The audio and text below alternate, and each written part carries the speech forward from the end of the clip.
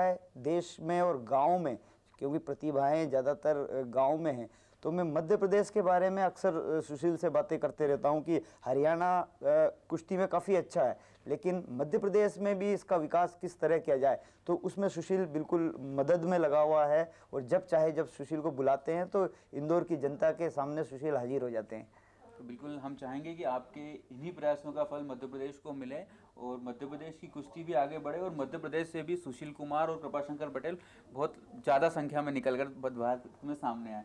आपने हमारे से चर्चा की, इसके लिए बहुत बहुत शुक्रिया। धन्यवाद।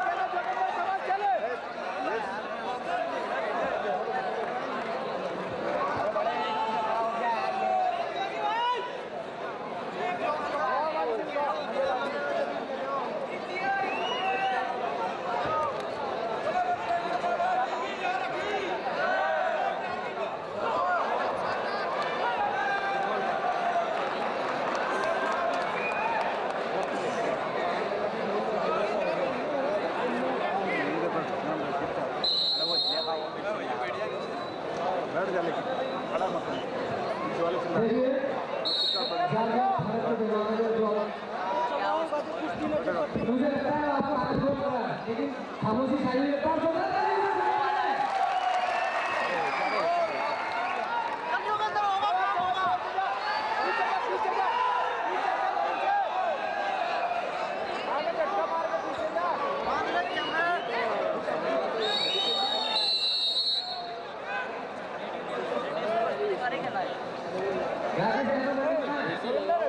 राकेश